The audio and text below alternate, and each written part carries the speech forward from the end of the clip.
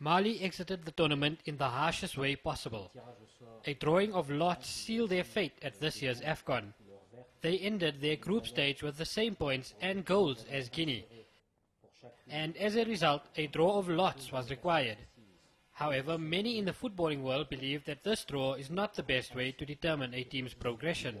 One of them is Mali's football president. This type of exercise should stop. We would have preferred to lose on the pitch, being judged on our sporting merits, not by something that doesn't have anything to do with the sport.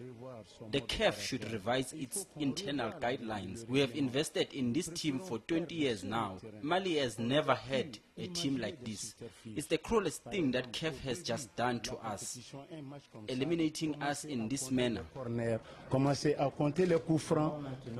This is the way the teams have to be separated according to CAF and FIFA guidelines, and the Continental Footballing Body's president agrees. Unfortunately, they didn't manage to decide between the two teams on the pitch.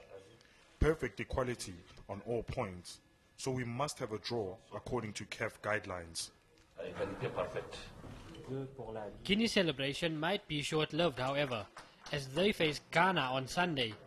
The Black Stars finish on top of their group, and surprise package Guinea will hope Lady Luck shines on them again.